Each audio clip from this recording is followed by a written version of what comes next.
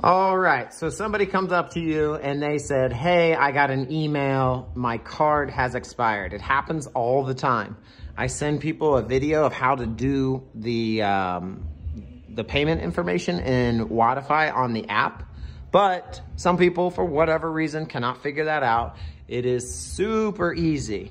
You're gonna go over here to people, you're gonna go to clients. Clients, remember, are all of our current members. You're gonna type in that person's name and hit search. You're gonna go to that person's profile, scroll all the way down, right? Looks like I need to update my card. I'm pretty sure it's updated. And then you're gonna go into new payment. Credit card, preferably. Do not let people put their bank account in. We have to have a different system for that to work. So it doesn't work. It's basically a credit card, right? We don't really want people paying cash. That's annoying, but you know, for memberships, again, you know, or a check, it's annoying. Don't let them put the bank account in. It doesn't work properly. Just do a credit card.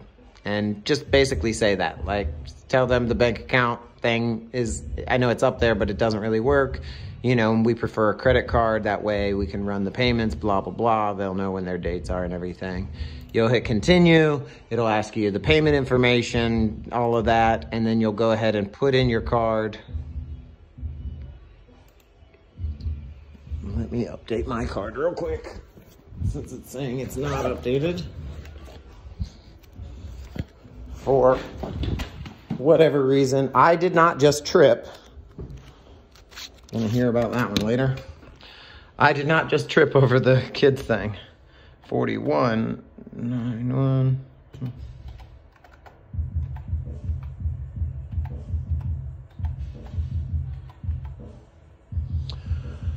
And just punching this in, sorry. Keeping the number out of it here a little bit so you guys don't go running off with my number, right? All right, and I'm also posting this.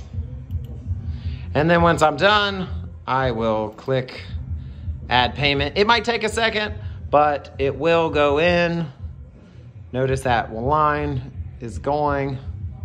Booyah. If you have a bunch of expired cards, just delete them.